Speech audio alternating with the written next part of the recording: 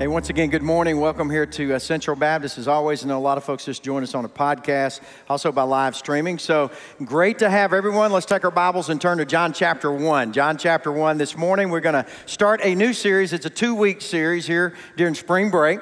And so we'll be in John chapter 1, verse 35. And the title of the series is Love Reaches. And so we'll be looking at the passage here, deals with John the Baptist and the Lord Jesus Christ. This past Tuesday, I'm not going to tell you how old I am, but this past Tuesday was my birthday.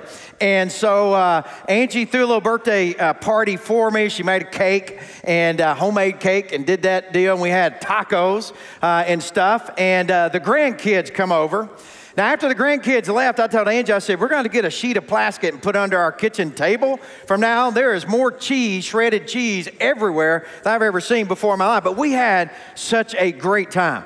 You know, and I know today as a grandpa, and you kind of know what's going on in my life. And so I got these grandboys now, but they are the best thing ever. And so Angie posted a lot of pictures on her Facebook page. And so this is one of them. So you have Miles and Steele. You got the twins. You got Liam here. They're all playing in the play box. It's basically a great tub. You got me sitting over here with my birthday hat on, which I forgot I had my hat on, and I wore it the whole time, even when I was outside later. But it was so fun. We went outside in the backyard. The kids were running, crawling, falling, got dirt all over them. They were probably eating stuff off the ground, but it's okay, whatever. And so just a good time. And I found myself on Angie's Facebook page through this week, just scrolling through those pictures that she had posted, and I would just smile. There'd be times I would laugh out loud. This is a picture that comes from Christmas. We got 3 of them in here, and hey, by the way, this is not a grandpa toy. This is a Grandma Gigi toy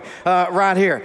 And so Angie, our conversation this whole week has been, I said, man, you remember when Steele did this? You remember Miles did that? You remember when Liam did this? And then we were laughing at the birthday party because I kept saying, baby Ray is on the way. I kept bringing that up, and Emma kept saying, we're not naming him Ray Ray. I said, well, anyhow. And so, it was just a good time. And so our conversation this week has been a lot about our grandkids. In fact, ever since we've had grandkids, we spend a lot of time talking about them. In fact, I'm preaching on a Sunday morning, and what is the introduction? My grandkids, okay? Now, here's the kind of thesis of this we'll say. Wherever you gaze is what you praise.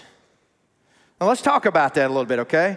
Wherever you gaze is what you praise. God has given us great gifts, amen? Grandkids is one of them. I got friends that are turkey hunting in other states right now, so hello, by the way, for anybody traveling, that kind of stuff. God has given us hunting. God has given us recreation. He's given us fishing. I talk about crappie fishing. This stuff's going on in Mississippi right now and all that. I mean, God has given us so many great gifts. So what we have to remember is where we gaze, that is what we praise. Wherever we gaze, that's what we talk about. So in fact, Angie and I have spent a lot of time talking about our grandkids. They bring great joy to us. It's been a lot of fun. We've laughed and all that stuff. But also, where we gaze is where we spend our money. Angie she told me this early on before Christmas. She said, I'm going to buy the kids a battery-powered John Deere Gator. I looked at her, and I said, well, you realize they can't even reach the pedals yet? She said, I don't care. I'm going to get them one, and they'll be able to reach the pedals by summer. I said, okay, in that. She told me the other day, she said, Easter's coming. I said, yep. My mom and dad are going to come over. They're still not going to come to church that Sunday, but they're going to come over and have lunch with us. They may go to their church early that Sunday morning and show up. And but Angie told me, she said, we're going to get a gift for the kids for Easter. I said, do we get gifts at Easter? Is that how that works? She says, I'm getting something for the yard that they can play on. She told me in the second service, she said, you almost told what it was. I said, yeah. I said, look, they're 1 and 2 years old. They won't know. She said, but you can't tell. I said, okay. She said, and she told me, she said, we're going to go get it this week, and we're going to put it in our yard. It's going to be for the kids. So where we gaze is what we spend our money on. Hey, that's how it works in life. Now, the question is this morning, is your gaze upon the Lord Jesus Christ? Because where you gaze is what you praise. You see, the title of the day is Love Reaches. And basically, if we just break it down very simply, we talk about the lost being found and then those who are found going and finding people. Basically, it's the idea of a relationship with Him. To know Him and to make him known to others. The great commandment in Scripture. Ask the Lord, what is the greatest commandment? He said, love the Lord God, heart, mind, soul, and strength, and love your neighbor as yourself. He said, upon these two, it's like a coat hanger, hang everything. Upon these two, hang the 10 commandments. Upon these two, hang the Old Testament. Upon these two, hang the New Testament. Everything hangs on these two. You see, love, it reaches. But the question we have to answer, because where we gaze is what we praise, because what's happened, these boys are very precious to us. They're very precious to us. Is the Lord Jesus Christ as precious to you today as he was on the day that he saved you? You see, I believe what the enemy wants to do in the church today is he wants to get us distracted. He wants to get us discouraged. He wants to cause us to lose the joy of the Lord's salvation. He wants to get us all focused in a lot of good things. You see what the enemy wants to do? He wants Angie and I to put these boys right here and baby Ray, who's on the way, he wants us to put these on the throne of our heart and put him second. Now, these are precious, they are good, but there's no one as precious as the Lord Jesus Christ. Amen? That's who we've been singing to, exalting this morning. Hey, would you stand with me for the public reading of Scripture? Going to pick up in verse 35, John chapter 1. And again the next day, John was standing with two of his disciples. And he looked at Jesus as he walked, and he said, behold, the Lamb of God.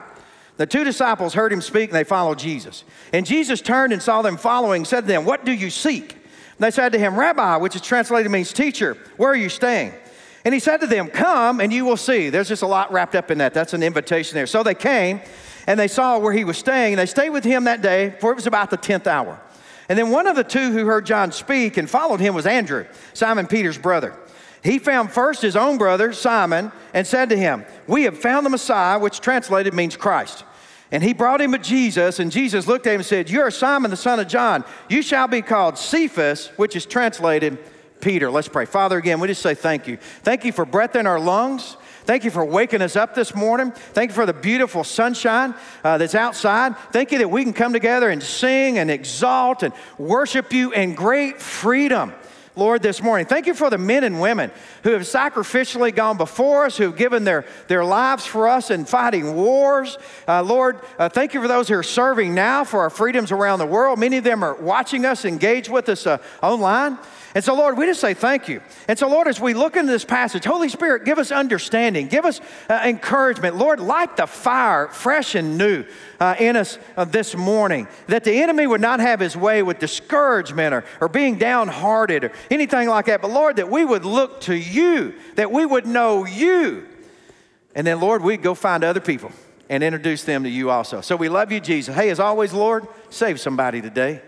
Whether they're engaging online, whether they're here, save somebody today. It's in your name we pray, the name of Jesus. And all God's people said, amen. Amen. Please be seated if you would. Thanks again for standing for the public reading of Scripture. So we're kind of jumping in here in John chapter 1 about verse 35. And he starts off in that verse. It says the next day. There's a consecutive 2 or 3 days that are going together here kind of in this passage in the context of it.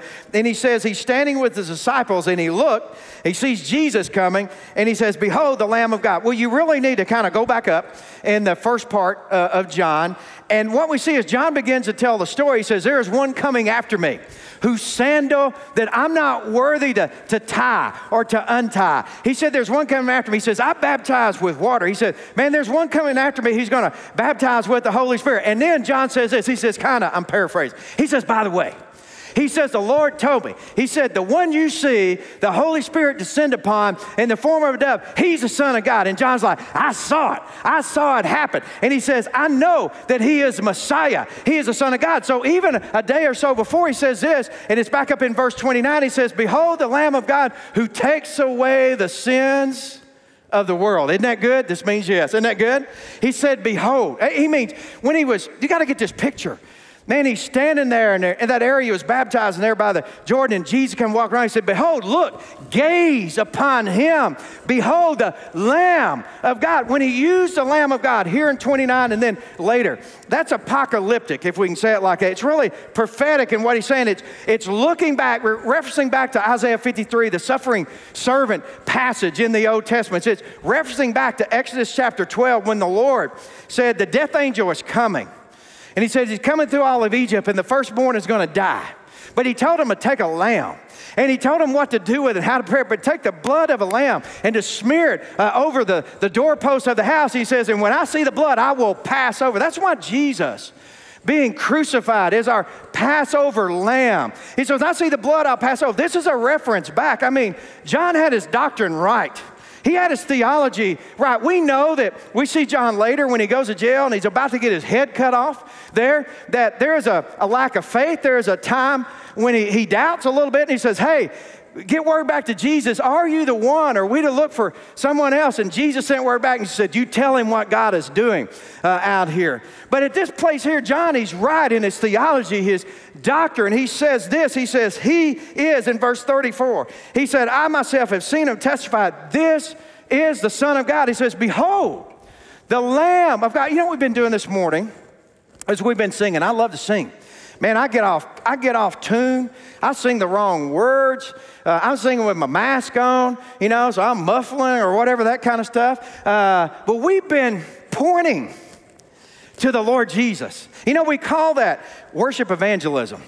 You know, that's why it's very important as a believer, in my opinion, that you sing it. Well, number one, I believe it's important that you sing and worship Him because He saved you.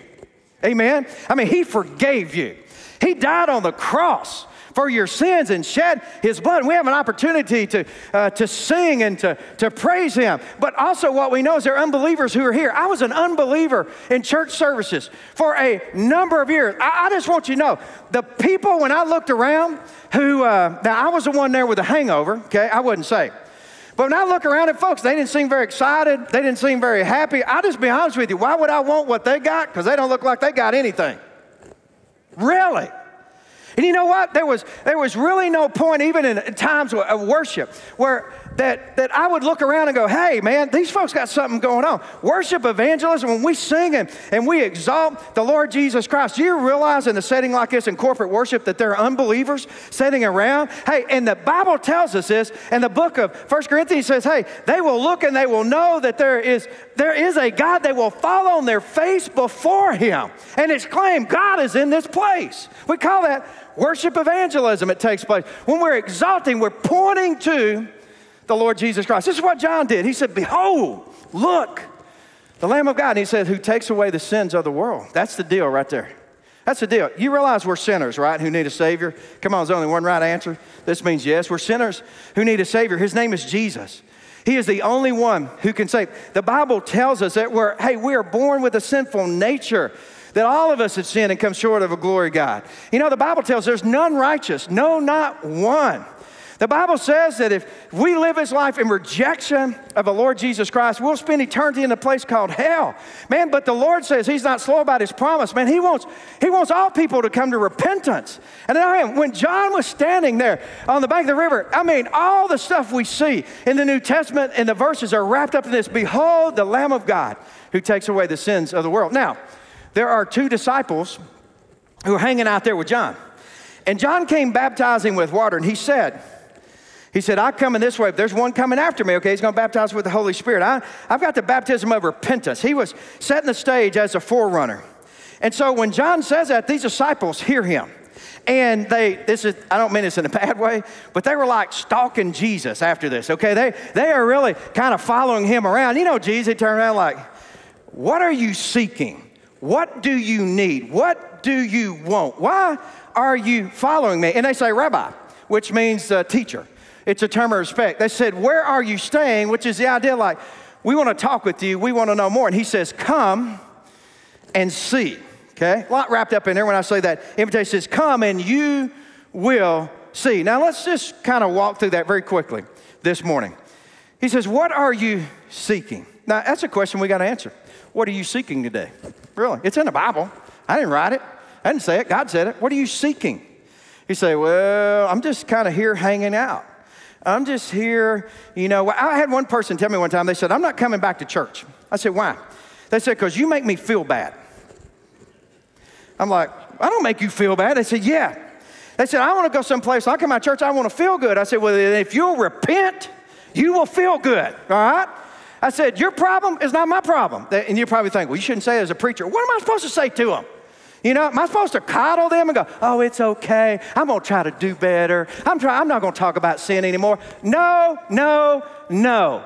You know, the job of a preacher is not to make somebody feel good about, hey, man, we get right with the Lord Jesus Christ.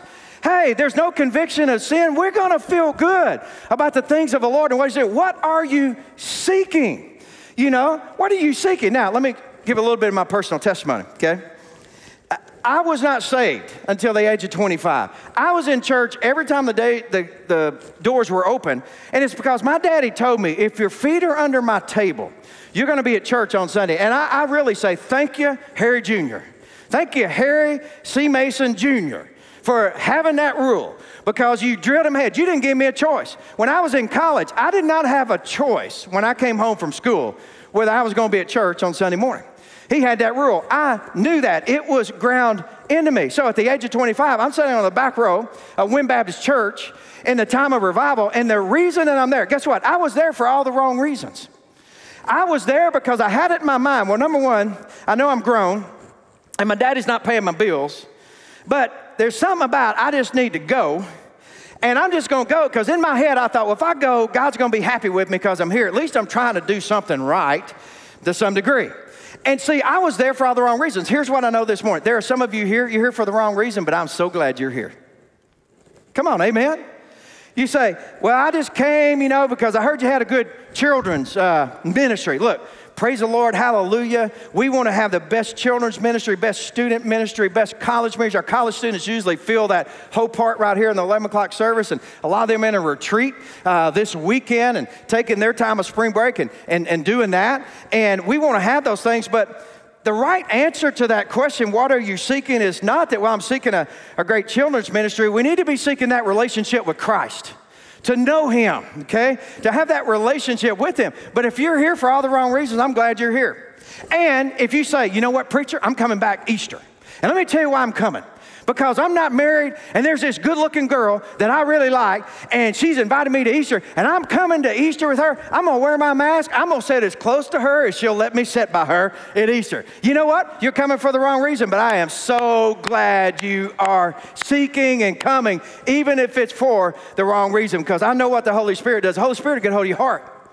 And that's what happened here. When the Lord asked him, what are you seeking? They said, Rabbi, where are you staying? We want to talk with you. Now, what happens here is really a transformation takes place in the life of Andrew. So after they come out of that meeting, it really transitions to the next part that, hey, what happens? That Andrew goes out and he finds his brother, and he brings his brother to Jesus. And you can read on in the rest of the passage also, but he brings his brother Jesus, and we have kind of the name change that takes place there with Peter.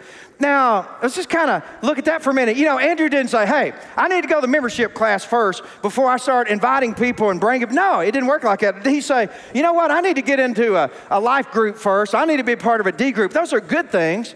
But he didn't say that like that first. He didn't do that. He went out. He entered into a relationship with the Lord Jesus Christ. The Lord shared with him there in that room, in that place he was staying, and there was a relationship to develop. And so what he knew was, hey, I need to go find somebody else. I need to go find my brother, and I need to introduce my brother to the Lord Jesus. This is what he did, and that's what the Lord tells us. He says, love the Lord God, heart, mind, soul, and strength, and love your neighbor as yourself. You see, when we become found and we're found people, we go find other people. That's just the way it works. We know him, and then we make him known. And so we see Andrew going and doing this. You know, when I went to work in Wynn, Arkansas, Angie and I had been married, I think, about a year. We moved to Wynn, and so I went to work at the Farmers Co-op. And there was a guy at the Farmers Co-op. He was about 6'2". His name was David. And I worked in outside the office. I had a little truck. That's when we had the old tire phones that first came out. We had those. And so I'd be out scouting and doing that kind of stuff. But this guy, David, he asked me, I think, every day, he'd say, will you come to Sunday school next Sunday with me?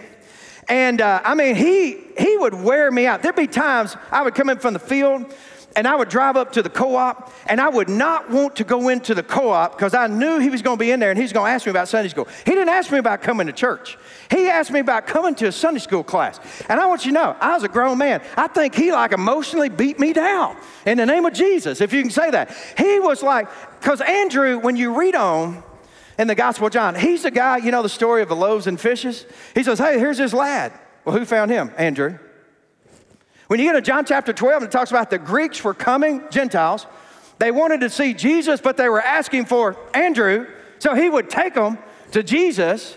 I mean, he was not correct grammar-wise, but he was a bringer, okay? He brought people to Christ. He did that. Well, this guy named David, I mean, he wore me out, and all I can tell you is the rest is history, man. The rest is history. You know, and I've shared this before, and this is what don't do if you have a life group, you know? So the door opens up to the life group. I have been beat down emotionally all summer long about coming to church. I mean, it took a while with me. And they beat me down emotionally. He was inviting me to come, you know, and the door swings open. All the women were sitting in the front of the class, and all the men were sitting in the back. And Angie grabbed my hand with a death grip like this. And the guy in the back said, hey, all the men sat in the back. If you're in a life group, don't ever do that to a person's first time when they come through the door. Okay, you agree. All the men sat in the back. Angie grabbed my hand. She looked at me and she went, I said, yes, ma'am. And so I sat on the front, okay, and I'll just share that with you. Anyhow, hey, it took, okay, I got saved later, age of 25, all right, and so here we are today. But he was that type of person. Now, the fun is in finding people. You know, there are times I have to tell David. I almost sent him a text last week. I was thinking through that in my mind as I was preparing, and I need to do it. I just need to send him a text and say, thank you. Thank you. You didn't give up. You wore me out and laughed at it and smiled about it the whole time. You see, he was an inviter. He was a bringer. You know, he probably, if he could have set me down, I remember we was on a plane one time going somewhere, goose hunts, what we were doing, and I remember he could have set me down and said, behold the Lamb of God who takes away the sins of the world. That's what he was doing. He was pointing me to Christ. He was bringing me to Christ. He was very instrumental in getting me at Wynn Baptist and getting me on the back row during that revival, that church service. You see, Andrew cared about those who were lost and needed to be found. I brought my duck calls with me this morning. And I know some of you are not duck hunters and that kind of stuff, but I'm going to put these over my head. And I'll tell you a little bit about them. We're going to close out. These are rich and tone calls. These are acrylic calls, okay? I know this doesn't mean much to you, but do to me. You say, you look like a gunslinger or something with two of them. Okay, hey, I can do this and keep a dog at the same time, but one of them is real loud. You can hunt a rice field. One of them is real soft. You can hunt the timber with it, and I love these things, okay? So I'm from Prairie County. These are Arkansas County Stuttgart-made calls, all right? This is a spec call, okay, because we call it specs of ribeyes in the sky. I know that doesn't mean something to you, but anyhow. And then all this stuff right here, these are bands. Now, I got friends that got bands all the way around their neck. My brother-in-law, I think he's got 2 big lanyards. I mean, for all the ladies, when you talk about bling, we know what y'all talking about. When men talk about bling, we're talking about this stuff right here, okay? I mean, this is it. And the thing about, there's a green band on here. That's a $100 band. The federal government bans ducks and puts money bands on them. And so that's right, you know. And what you do when you duck hunt, whenever you shoot, you claim whatever falls because it may have a band on it. This is the way it works, okay? And that's a $100 band. I shot that duck 32 years ago. He was a double-banded duck. In fact, I got a picture. I'm not going to throw it up on the screen. I look like I'm 12 years old. Angie and I are married, by the way. I look like I'm 12. Double-banded duck. I got another band on here that's a wood duck band. I can almost tell you the tree at the Black Swamp I was standing by when I shot it. I've hunted the White River. I've hunted Hurricane. I got the Langill River. I got bands from everywhere. This thing right here is precious to me. It may not mean nothing to you, okay? But it is precious to me. Well, when Angie and I moved, we boxed everything up.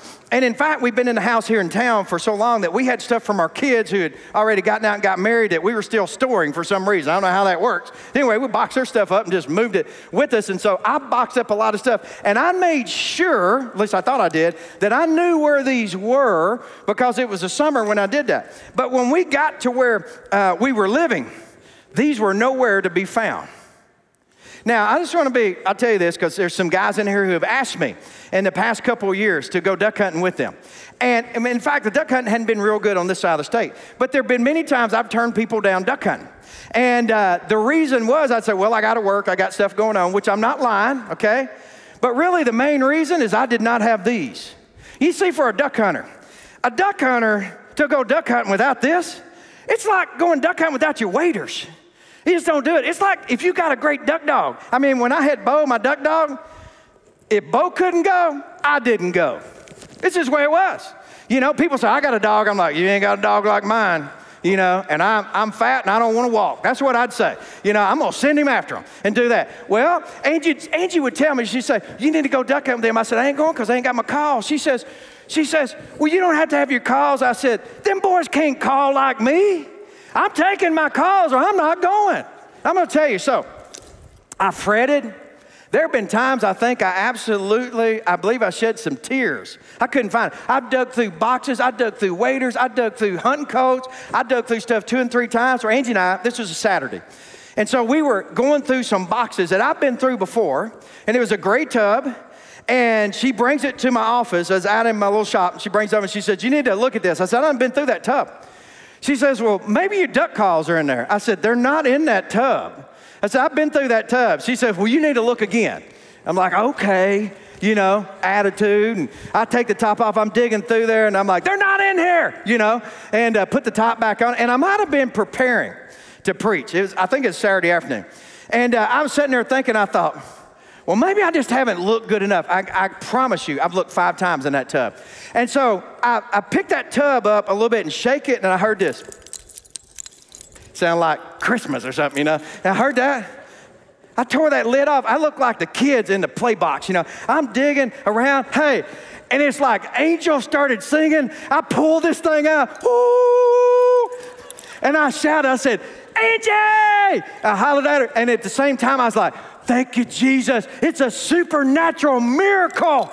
They have appeared supernaturally. You know, Angie came in and I said, look. And she said, I told you so. I told you they were in there. I'm like, they were not in there. Jesus made them magically appear. She's like, no, they've been in there the whole time. We go back and forth. I put those calls down. I said, come here. She's looking at me like this. I said, come here.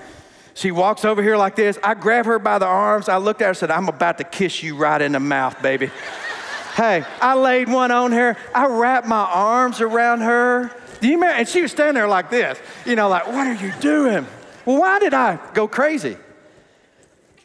These things are very precious to me. Now, please, Lord, don't let me lose them ever again, okay? So they're very precious to me. Now, here's how we're going to close. Are the souls of men and women, girls and boys, as precious to you and me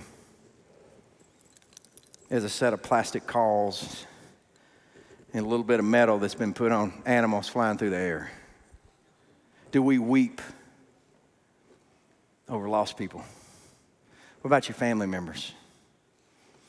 Are their souls as precious to you as something like this? You see, Andrew, he got it. The fun is in finding people. You see, the Lord is doing a work. The Lord is drawing people to himself. And the fun is when you get to bring them to Jesus. You know, I know some of you are discouraged. I know some of you are downhearted. You know what? Just go out and find someone today, family member, friend, and say basically this: behold the Lamb of God who takes away the sins of the world. You see, what you do is you point people to Jesus. And you see what found people do is we find people. The church a lot of times gets off mission. Are we going to fight liberalism? Well, we're going to stand up for the unborn. But number one, we're going to preach the gospel of Jesus. That's what our purpose and our mission is to preach the gospel.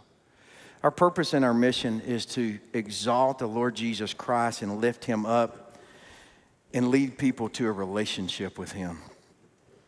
You know, our invitation this morning, number one, for those who are believers here, again, I know I've been beating this drum during the pandemic, but I believe the enemy has maybe sown seeds of discouragement into your life. Maybe it's been the seeds of depression and those things, the seeds of fear. We talked about that last week. And to where the enemy's tried to move Jesus off the throne of your heart and put something else. And it may be today you just need to pray that Psalm 51 and say, Lord, restore to me the joy of your salvation. I know I say it every Sunday, but I believe that's where some are today. There's some believers here today that you need the Lord to renew you and refresh you and to encourage you, get your eyes off all this junk that's going on and put your eyes on Him and on lost people. Put your eyes on Him. You rejoice in Him. You know He has a home for you in heaven. He's forgiven you of your sin. He shed His blood on the cross for you. And then you put your eyes on finding people and bringing them to Him. That's where the fun is right there. So that's number one. Number two, it could be this morning you don't have a burden for lost people. When's the last time, and we got to ask myself this question, Angie has to ask herself that question. When's the last time you wept? When's the last time you searched frantically in every crevice, every box, every place for someone who does not know Jesus? Maybe today is the time in our invitation we just say, Lord, restore to me a burden for those who are lost. And it could be, Lord, will you just make a commitment and say, Lord, I'm just going to pray for Uncle Joe. I'm going to pray for Aunt Sarah. I'm going to pray for my brother. I'm going to pray for my sons and daughters. And maybe sons and daughters, it's God's move on you today to pray for your parents. I remember preaching a sermon on wayward children. A young person came up and asked me, said, what about wayward parents? I said, never thought about that. So could it be today that you just ask the Lord to restore to you that burden for those who are lost? Maybe the Lord's put someone on your heart. Hey, bring them Easter. I don't care if they come for the wrong reasons. Hey, you just invite them. Let the Lord move and work. The Lord will straighten all that stuff out. And maybe it could be you just pray for that person. Maybe it's that hard knot we talk about, that they seem calloused or whatever. Look, I was hard. I was calloused. And an old boy at the co-op never gave up. Don't invite me to come. It worked. It worked. Now here, most importantly, I know watching, engaging, you're not born again. You know, you say, well, I came seeking Jesus when I was 10. I just want an insurance policy. That's not the right answer. Well, you know, I just come to church because I'm just trying to be good. That's not the right answer. It doesn't work that way. You'll never be good enough. Jesus said in Matthew, He said, come unto me, all you are weary and heavy laden, I'll give you rest. Some of you are weary. Hey, I'll give you a testimony. You're not going to find it in the things of the world. There's no peace. There's no joy. It's only temporary. Don't make any difference how much money you make. It's only found in Him. He says, come unto me, weary and heavy laden, and give you rest. Come to Him. Come to Him in faith. Come to Him in repentance. Lord Jesus, you're right and I'm wrong. Lord Jesus, you're the Savior. I'm a sinner. Lord Jesus, I repent. I turn away from my sin. Lord Jesus, save me. Oh, my dear friend. Oh, my dear friend. Luke chapter 15 tells the parables of those that are lost and found, and it says the angels rejoice over one sinner who comes in repentance. That's the Word of God. So surrender everything to Him today. Put your eyes on Him. Put your faith in Him. Come repentance. He'll save you today. Would you bow your heads with me? There are some, be restored, be renewed. The joy of His salvation to you. There are some, you don't have that burden for those who are lost. You're not, man, just ask the Lord, Lord, cause me to weep over people. Pray for them. There are others who are lost, but today's the day to be found. Surrender to Him right now in faith and repentance. He'll save you. There's going to be pastors here, deacons here. The altar's going to be open. Father, we pray in the name of Jesus, as we always say, because there's nobody else but You. And so, Lord, we say thank You. Lord, have Your way in this time of invitation. Stir and move. Renew us, refresh us. Let us be the light upon a hill. Let us know that we are sent people. Let us find our joy in You, our love for You, and our love for others. In Your name we pray, in the name of Jesus. Amen. Amen. Let's stand, please.